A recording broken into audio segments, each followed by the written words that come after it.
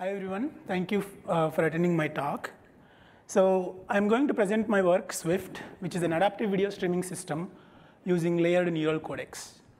This work is in collaboration with my colleagues, Kumara, Samir, Aruna, and Dimitris from Stony, Brook University.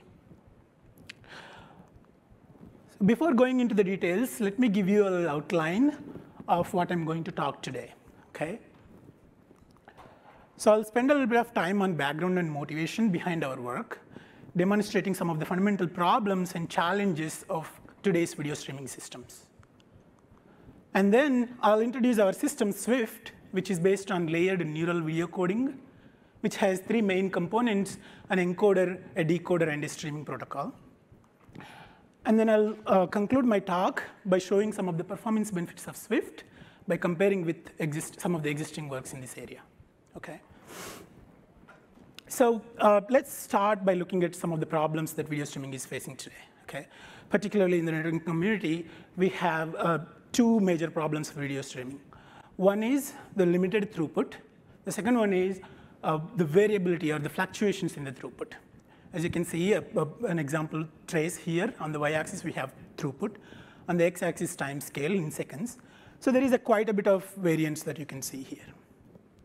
So to deal with this, traditionally, people use this solution called adaptive video streaming, where you have a video server that encodes a video into multiple renditions of different qualities that requires different levels of throughput. On the client side, you have some sort of adaptive bitrate algorithms that estimates this throughput and streams a suitable quality, a suitable video bitrate based on its estimated network capacity. But the problem with this is that it is extremely difficult to predict the network throughput, estimate the network throughput, and you often see some delay in reacting to the network. And you end up having a stall or a poor video quality. So this video bitrate selection has been a fundamental problem in video streaming and has been studied for over a decade almost. So there is a lot of prior work. So what I will do next is I'll walk you through some of the limitations of these prior work and then introduce our system, okay? So here is an example network throughput trace. On the y-axis, we have throughput or bitrate. Bitrate is a proxy for the video quality, you can imagine. So this dark line shows the throughput. So we have on the x-axis time scale. So until 100 seconds, we have around 2 Mbps. And then it increases to 20 Mbps after and then stays there. Let's see some of the algorithms, how they perform on this network throughput trace, okay? So we have BOLA, which is a buffer-based algorithm that estimates this network throughput. That takes almost 75 seconds to achieve the highest quality under this network throughput when the network throughput increases from 2 Mbps to 20 Mbps. The reason behind this delay is that it prefetches the low quality chunks because it experienced the low throughput for a while. And even after it detects the network throughput increase, it makes a conservative estimate and not bring the high quality chunks to avoid any incorrect estimates in network throughput and avoiding potential stall. So there is a long delay. There are other types of algorithms called BOLA-FS. One example is BOLA-FS, which does fast switching. For example, we have a little bit faster, like 25 seconds reaction time here. What it does is, as soon as it detects the network throughput increase, it re-downloads a higher quality version of the segments that are video chunks that are already downloaded, and then discards the low quality chunks. But the problem with this approach is that there is a bandwidth waste because they are not being displayed. The low quality chunks are not being displayed and discarded. So in the literature or in the industry, most of the industry solutions fall in these two categories. Either they are bandwidth efficient and have slow reaction, or they have fast reaction, but they are bandwidth inefficient. So in this work, we want to bridge the gap between the two. So we look at an alternative technique called layered video streaming, which is very well suited for this kind of scenarios. What it does is it uses a concept of compression technique called layered coding. So the way it encodes the video is into layers. For example, here is a base layer that encodes the video into a certain quality with, let's say, a certain bit rate that gives, let's say, certain resolution, you encode the next layer such that when you combine these two layers, you get better quality or a better resolution. Similarly, you can encode more and more layers, and you can combine more and more layers to get better and better quality. The advantage with this approach is that as the network conditions change, you can play with these layers. You can incrementally download these layers and combine them to get better quality. This is unlike the current practice of compression, where you encode this video into multiple independent versions where you cannot combine them together. So this is a very well-suited approach for these networking conditions. So, but the problem with this layered streaming is that there are two problems. One is compression overhead and the coding latency. For example, here this plot shows that it requires 2.5x more bits to achieve the same quality compared to non-layered coding, the current practice of coding. And it also has the latency problem, which is the function of the layers. So it increases, the latency increases proportionately as we increase the number of layers. So because of these problems, most of the industry solutions do not adopt this concept of layered streaming, even though it is very well suited for streaming videos over the internet. So we look at the problem, we look at this problem, and take a clean slate learning-driven approach in this work using neural codecs. So the basic idea behind neural codecs is that one basic idea is to use autoencoder-based neural network that takes an input image or video and then downgrades into a low-resolution image called bottleneck layer or a code, we're calling. And then there is a decoder component that reconstructs the original version from that code, from that compact code. So there are two key design decisions behind this work, behind choosing this learning-based compression. One is the traditional compression algorithms are becoming, they're witnessing a saturation point while hitting the complexity wall in terms of power consumption and the latencies. The other reason is that neural codecs are becoming mainstream. They're becoming more and more popular. And they're also achieving on-par performance with the traditional compression techniques.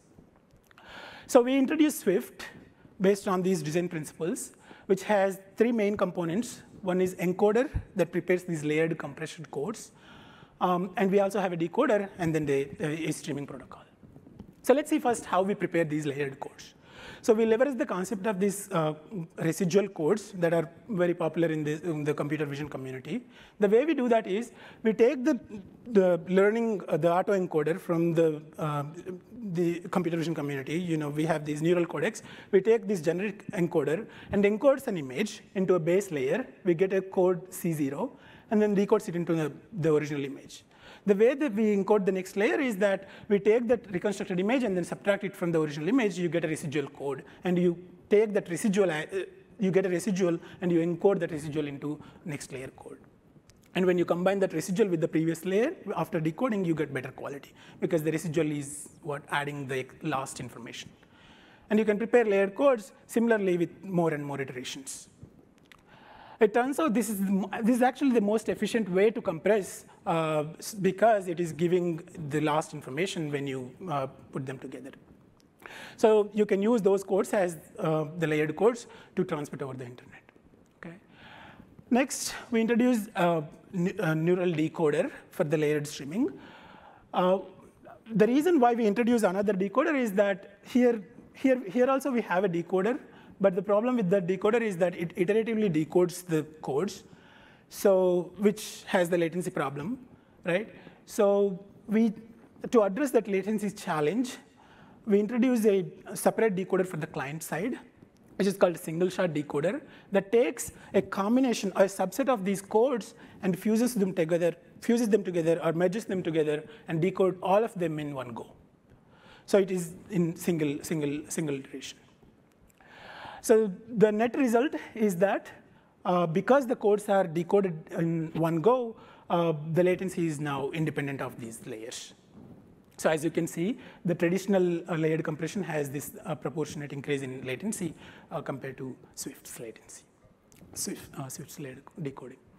Another challenge we face is that because these neural codecs run in software on GPUs or like accelerators, they also face contention with other applications. So we have to make sure that it is achieving this real-time playback, real-time decoding for the real-time playback. To do that, we introduce multiple exits in this decoder to achieve different levels of quality that requires different levels of compute capacity. So you can have a low quality decoding if you have less compute capacity. So you can adjust the decoder. You can scale the decoders. So with this decoder, we have this trade-off between the compute capacity and the network capacity based on the number of layers that you download and the exit depth that you use based on the compute capacity, you achieve a certain video quality. Next, so now that we have the compression technique, we introduce our streaming protocol. So the key difference between the layered video streaming and the current practice of video streaming is that we have now an opportunity to upgrade the video quality by going back if the network throughput increases, right? So we have to make that decision. So that's the key question to answer here, right? Our objective is to maximize the quality of experience, which in general people use a function of average quality and stalls and smoothness. We use similar function for this. So the ABR protocol, which is a streaming protocol, takes some of these network statistics and the client-side statistics and answers the question to enhance the video quality or do a fresh download. And once it chooses this segment index to enhance our fresh download, it also asks the question how many layers to fetch. Okay? So the colored text is what we introduce in Swift. The other network history, buffer occupancy, and download qualities have been used in the past work. So that's the key difference from the past streaming algorithms. So putting everything together in Swift, we have, on the server side, we have layered codes as opposed to the independent renditions of the video qualities. And on the client side, we have the neural decoder, neural layer decoder, and we have the downloaded buffer that the ABR algorithm schedules the downloaded video chunks to the scalable decoder to achieve different qualities based on the compute capacity by taking different statistics from the compute and the network side. So we compare Swift with a bunch of baselines, including compression and streaming algorithms. On the compression side, we have traditionally used H.264 algorithm, which is majority of the current streaming algorithms, streaming solutions used. The SHVC is a form of layered coding that is built on top of H.264. For streaming side, we use 4 baselines. One is BOLA, which is the buffer-based algorithm. BOLA-FS, which does fast switching by discarding chunks. And we also use Pensive, which is a state-of-the-art learning-based adaptation technique. We also use GRAD, that uses learning-based adaptation technique, but uses the SHVC, which is a form of layered coding. So these are the baselines. And we evaluate Swift with diverse metrics. Our overall goal is to improve the QoE, so we go with QoE first and then break it down into qualities, stalls, and temporal smoothness, etc. We also report bandwidth utilization and how fast Swift reacts compared to the other existing methods. And some of the compression-related performance metrics. Okay, I'm not going to go over all of these metrics. I'll show some key results, and the comprehensive results can be found in the paper. So this plot that I showed earlier, on the y-axis we have this throughput or the bit rate. On the x-axis we have time scale. So as you can see here, Swift reacts faster than all of the other alternatives. And hence the name, by the way, it reacts faster. That's why it's Swift.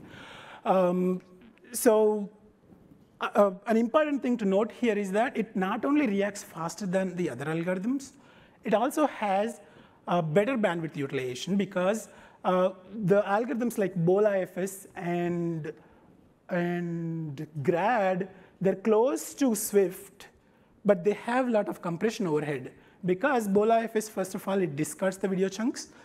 And GRAD, it has a traditional layered compression technique, which has a lot of compression overhead. So the advantage with Swift is that it reacts fast while saving the bandwidth. Okay?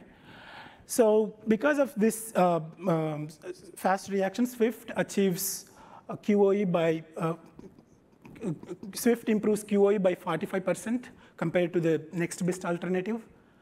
And it also has the bandwidth savings of up to 18%. So to conclude, we have demonstrated that layered coding provides a very fine-grained rate adaptation for variable networking conditions to stream videos under variable networking conditions. But traditionally, it is very difficult to devise an algorithm to achieve that concept. And neural video codecs are becoming more and more popular. They're becoming mainstream. And we have shown a way to realize this concept of layered coding using neural video codecs. Overall, we presented Swift. That is an adaptive video streaming system using layered neural codecs that has 3 different components, an encoder and a decoder, and a streaming protocol. With that, I would like to thank everyone and take any questions from the audience.